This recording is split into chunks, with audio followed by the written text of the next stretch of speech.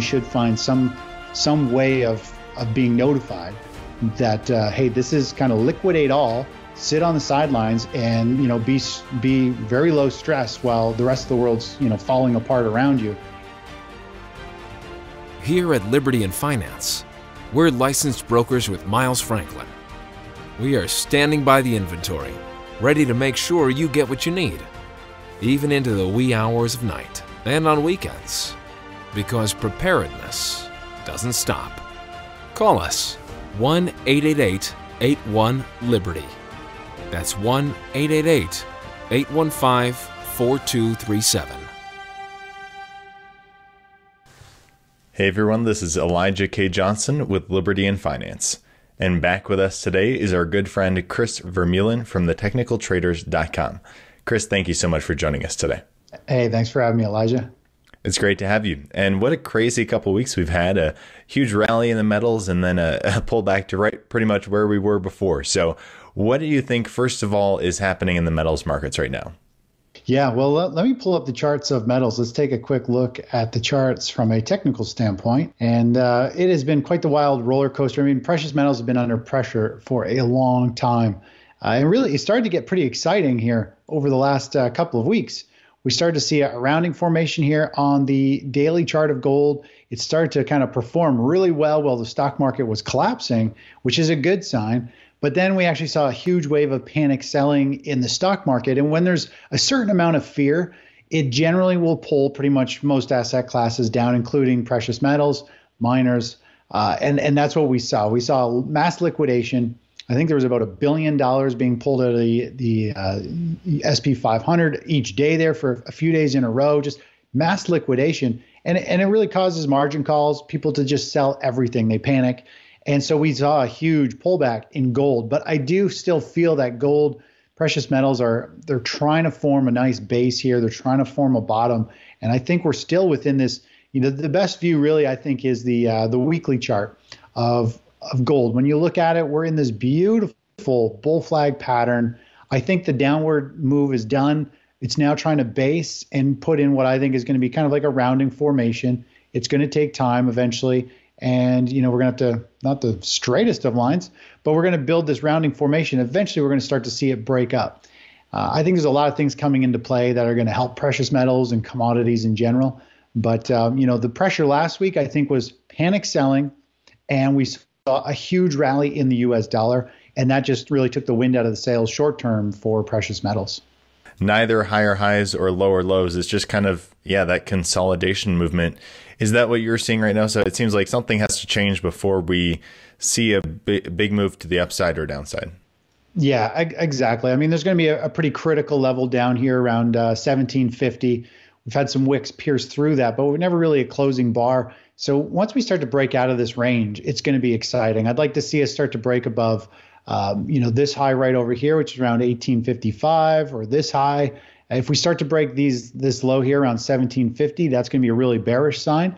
So we just have to let gold continue to play out. I mean, we've been trading sideways here for a year and change, and these are big patterns. They're going to have big potential, but we really need to let it work itself up. I do think we're favoring a major super cycle to the upside for commodities and precious metals. But again, this can still take several more months, quarters. For all we know, it could be another year before it breaks out. I do think this is a good year for gold, but nothing moves on these type of patterns very quickly. And what about for silver? Do you think it'll follow gold, or do you think silver will take the lead? Silver, I tend to feel like it kind of lags a little bit. Usually silver kind of lags. We see gold miners do well, and then suddenly silver out of nowhere will just pop and take off and take over the media and really be the one that everyone wants to get into. Right now, it's trading right back down to these lows. If it starts to break this 22 level and close below there, that'll be a pretty bearish sign. I think we could go very quickly down to 22, potentially down to this 1850-19 mark. So it's still not, it hasn't turned up yet. It is doing what gold is doing. It's trading sideways and it's holding its ground. And we really just need to see which way it's going to break along with gold over the next couple of months going forward. And right now it's down at support. This is a key level. So this is a spot where, it's a good level to accumulate. But if it breaks down, it is going to drop very quickly down to 20, potentially all down to 1850, which will be the next critical support level for silver as well. So we're really waiting to see which way this market is going to go. And I think this year precious metals will put in a base. They're going to start to bottom and move higher. But with panic selling in the stock market, it is going to keep some downward pressure on precious metals right now. Mentioning the panic selling, that's definitely what we've been seeing this year. The Dow's down about 5%, the NASDAQ's down about 15%. When we did get the economic data, I believe it was Thursday of last week, of the 7% GDP increase in GDP annualized for the fourth quarter 2021, we saw a bit of a bounce in the stock market. Do you think the trend is still down, or are we going to rally from here? Yeah, depending how you look at the markets, the trend will vary. It depends on your time frame. This is where a lot of people get confused. From a short-term standpoint, the stock market's very oversold. It's ready for a bounce. It is bouncing today as you and I are doing this talking here. It's breaking last week's high. So, from a bigger standpoint for position-wise, like we've moved to cash right now. We don't want to be holding the stock market. We moved into cash a couple of weeks ago before this collapse kind of triggered. We could see massive weakness coming, huge outflows taking control. We stepped aside. The market has collapsed. Now we're letting it shake itself out, figure out if it's going to form a bearish flag and stay in a downtrend, or if it is actually going to recover and then build a base and then start a new rally. So right now, from kind of a swing trading / position trader, somebody who holds positions for a few weeks, few months, we are in cash, and the trend is still down on that regard. If you're a very short-term momentum trader, it's breaking up to the upside today. So, over the next 2 or 3 days, this could be a really good, strong run for a short-term trader.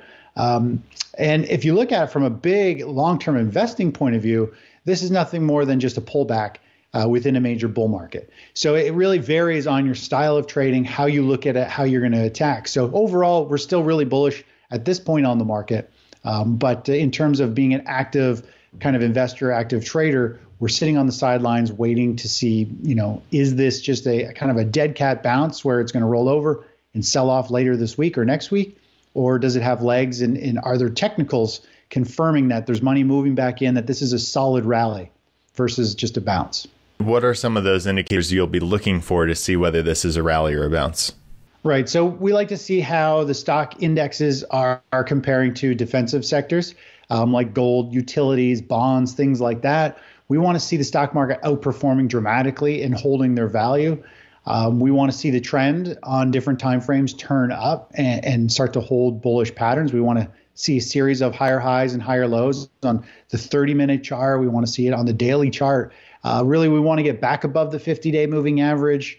A bunch of little things that they all add up, and some of them just take time in order for this to happen. We don't try to trade knee-jerk reaction bounces or sharp drops like that. We look to wait for a rebound. We want it to recover, and usually it takes a couple of weeks for that to form, and then we get a signal. So we don't focus too much on the really short-term stuff, but we need the markets to show that they are where the money's flowing.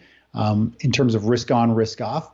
And then that's when we get back involved with either getting long the equities market or potentially getting into a defensive play with either an inverse ETF or potentially play the treasury bonds if treasury bonds are acting as a safe haven, which they haven't been really since the COVID crash. Right after the COVID crash, they've been out of favor. So it's kind of a dance right now. These markets are very unique, rising rates, fear. I mean, there's a lot of stuff going on, pulling everything in different directions each week. So it's really just reanalyze every day, every week, depending on your horizon for investments or positions, and then taking action then. And when it comes to the whole situation with Russia and Ukraine, it seems like things are heating up, and this could possibly impact energy prices.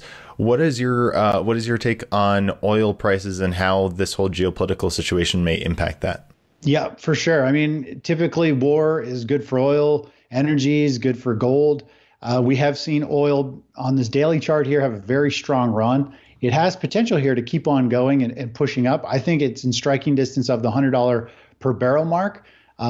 Based on longer term chart patterns, if we were to zoom back here, crude oil has actually hit our 100% measured move at 88 $89 a barrel. And since then, it's pulled back and it's kind of trading sideways. So it has already had its run. But now that we're talking, what's going on in Russia, that could actually spur crude to go higher. Supply demand. Same with natural gas has been on a huge rally the last few sessions. So I think we're going to continue to see oil hold up, and we're going to see potentially gold continue to hold up going forward. And we're in a really good scenario, I think, for commodities in general. I did a presentation about 2 years ago talking about how we're going to see a big pullback in precious metals. It was going to take a year or two, and then we're going to start to see it turn up along with crude oil. And that's exactly what we're seeing in gold. Crude oil has been moving up ever since, but we're seeing the precious metals cycle, the super cycle I talked about, just starting to kick off. And I think we're going to see a huge rally over the next 2 or 3 years in precious metals that are going to be pretty astonishing. In the stock market, I'm hearing a lot of people saying that it's overvalued. If you do look at more of those long-term metrics, are you looking for a major pullback in the stock market? I am. I think this rally is getting pretty long in the teeth, and I think stocks are pretty overvalued. They're pretty rich. The stock market, I think 50% of the stocks in the NASDAQ are at yearly lows or 12-month lows. I mean, really, the stock market is going up very, very cautiously, but with very few stocks supporting it. Really, most sectors, when we look at all the sectors, almost every sector is down. The only sector that's actually bullish is the energy sector, and also the carbon ETF, which is a bit different of a play. But other than that, every sector we follow is in a downtrend, in a bearish stage. Yet the stock market was at all-time highs really only a month ago, not even. The SP 500. So it's pretty big divergence. And I think the Fed starting to increase rates, the Fed may be buying or starting to liquidate some of their shares. I mean, I think we're late stages here of a bull market. And this is when commodities do well. This is when precious metals and gold miners come to life. So, I mean, we're in that perfect storm for a nice move in commodities and precious metals. If we could consider, because it is such an uncertain time right now, and investors are looking to have something that's going to do well, for the longer term. What are some sectors that you're looking at? That's a good question, because I am not so much a long-term kind of buy and hold. I don't want to hold through a bear market, which I think is coming. Whether it comes this year or in 3 years, it doesn't matter. When it does come, I won't be holding something long-term through it. I like the indexes. I really do. The SP 500 is one of my favorite indexes. NASDAQ's my second favorite. It's really tough to beat the indexes in general. So if you want to just do something that's set it and forget it, collect your dividend, you could trade the SP 500 ETF. There's the high dividend SP 500 ETF. So it's focusing more so on just the heavy weighted on the dividend paying stocks. That way you're generating some monthly, quarterly cash flow. Those are kind of the best ways to try to navigate the markets with the least drawdown. But keep in mind, the stock markets dropped 35%, 55% during bear markets. NASDAQ was like 80-something% back in 2000. So it can be a bumpy ride. I think the key is trying to keep up with the indexes. And when things from a technical standpoint start to break down, you want to move to cash, or you want to move to something that is going to be a lot more dormant. Just moving to bonds. Is a much safer play than holding the stock market. So you will need to rotate your capital if you want to get the most out of it. If you can avoid bear markets, you can retire 5, 10, 15 years sooner, or retire with 3 or 5 times more money if you navigate and avoid the bear markets and reinvest near the bottoms. So that's the way that I focus, and that's the way I go. So. And some people are looking for kind of a moment maybe where there might be a sell everything moment for kind of all of the markets, and people are going into cash. Do you see that in the near future, and how do people possibly navigate that? Yeah, I think we're getting close to one. Now, mind you, I thought we were really close to one in 2015, 2016. I thought we were starting a bear market. Market never confirmed or broke down. And I feel just as confident as I did back then. I think we're very close to another bear market. When it does happen, yeah, it will be. We'll be telling our subscribers, we're now in a bear market. We're liquidating our long-term investment portfolio. We'll be liquidating our short-term trading and taking advantage of falling prices with our short-term trading strategies. And really, you just need to be able to know when that happens. And that's what I focus on. That's what we specialize in, is telling long-term investors when a bear market started and when it's ended. And for short-term trading, we do the same thing for sectors and the indexes. And I think if you don't know how to identify those, you should find some way of being notified that, hey, this is kind of liquidate all, sit on the sidelines, and be very low stress while the rest of the world's falling apart around you. And then you can get back involved when the technicals say, hey, everyone just lost their shirts, markets have reset, stocks are at a fair value, dividends are huge because you're buying them at a much lower price, and then you reload near a market bottom when everything's fairly or undervalued. So that's what I specialize at with the technicaltraders.com. Definitely, and that's the website, technicaltraders.com. Any last thoughts before we let you go, and if you wanted to share a bit about that? Sure. Overall, I think we covered everything pretty well. I think you still got to be long the markets as an investor. I think over the next potentially month or two, we might know if a bear market is starting, but not saying it is.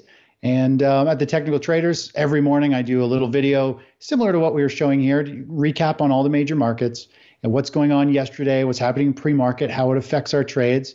And we just kind of follow the markets day by day. And whatever ETF trade that we take, we share with subscribers. And we've got a live community of traders that can share ideas with each other in the members area. So it's a great way to learn and trade at the same time. Fantastic. Chris Vermeulen, once again, thank you so much for your time, and God bless. Thanks for having me. Take care. Miles Franklin Precious Metals is one of America's oldest and most trusted bullion dealers. Miles Franklin is A+ rated and accredited by the Better Business Bureau, licensed and bonded, and has 0 complaints ever registered. Here at Liberty and Finance, we are licensed brokers with Miles Franklin. To order, simply call us, discuss your needs, and we will let you know our live inventory, prices, and availability, and lock in your order over the phone. Once your order is locked, the price is held for you regardless of market fluctuations, and the metals are reserved for you awaiting your settled payment. Within 1 business day of ordering, you will receive an email invoice detailing the order and payment instructions. Miles Franklin accepts payments by bank wire, ACH or electronic check, money order, check mailed priority mail, and cryptocurrency. The fastest forms of payment are bank wire and cryptocurrency. Upon settled payment, metals will ship out within 3 to 5 business days. You will receive tracking information via email. Domestic shipping charges are $15 for any order under 500 ounces of silver or 10 ounces of gold. For orders larger than that, domestic shipping is free. The package will be double boxed, fully insured, and labeled discreetly, with no indication of the contents inside. For your privacy, the name Miles Franklin will not even be on the package. To talk to myself, Elijah, my brother Kaiser, or my father Dunnigan, call 1-888-81-LIBERTY. That's 1-888-815-4237.